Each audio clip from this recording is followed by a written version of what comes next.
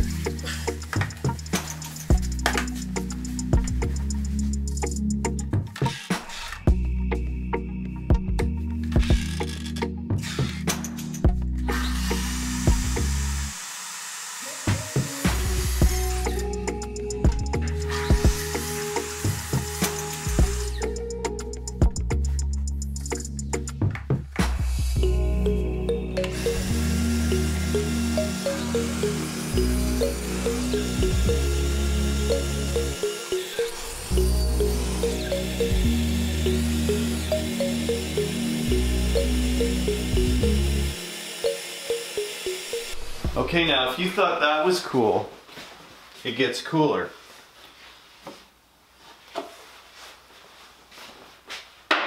What about 45 degrees? What about miter cuts? Well, there's a solution for that as well.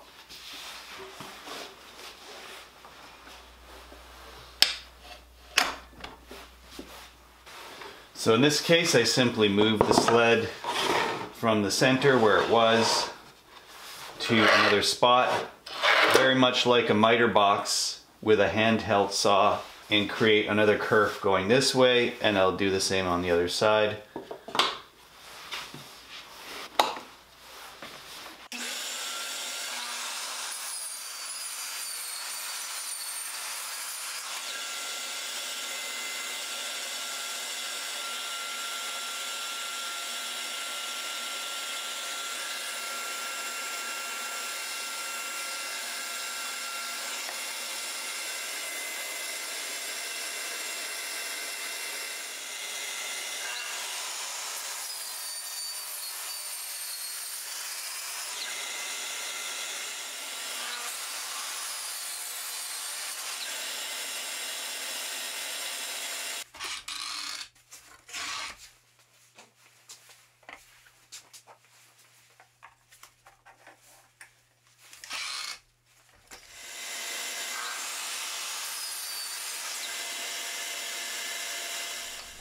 So that's pretty much it.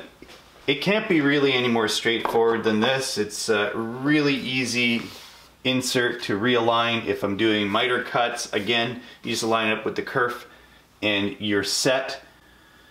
So really, I can't be happier with the way this has turned out. I might even add a couple of more dog holes. The holes that I've drilled into this are purely experimental. You don't have to do this. For shorter boards, it'll be easy to clamp down either on off of the edge on the ends here or through one of the dog holes. Now there's no more teetering boards, especially the shorter ones that don't quite reach the extension wings. When I'm processing longer boards, this is going to be even easier. For the extension wings, I've already adjusted the height. So now when I'm cutting, it's level with my tabletop. So the extension wings will work with this whole setup.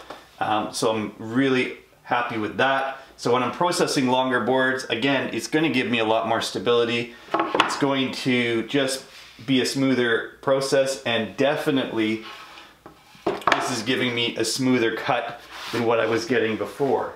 You can see this is a simple build, just a rabbet joint at the back, glue it in, screw it in. One thing I will mention is make sure that once the glue is set, that you remove some of the screws if they are in the way of where you're putting your kerf. Do not run your blade into the screws. Be very careful with that.